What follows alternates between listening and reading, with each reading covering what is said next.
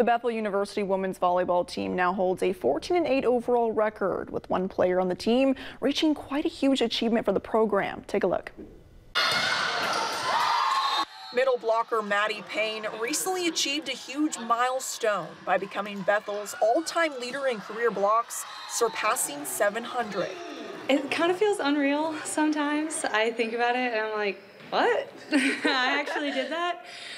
But I, again, really just think that it's a testament to how hard I've worked over the last couple of years and through high school, and really just, again, a platform for me to give God all the glory. Like, I just wouldn't be anywhere without him. As a hometown standout from Northwood High School, she reflects on how it shaped her.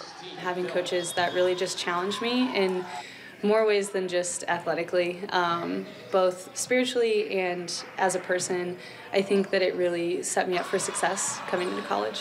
When it comes to her training regimen, various factors come together to help her approach each day at her best. Again, the hours of dedication and focus and work that it takes that you have to put in. It's hours outside of practice, but it's also hours not even really practicing and touching a volleyball. It's getting in the gym and lifting and doing injury prevention and conditioning and being with our athletic trainer Sarah and making sure that my body is healthy and eating well. It's all of those kinds of things that really play into that.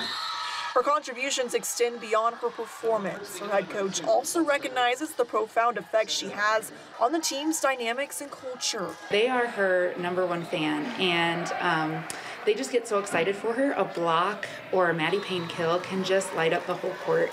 The Pilots have a 14-8 overall record, and Payne is just 23 kills away from becoming Bethel's all-time kills leader.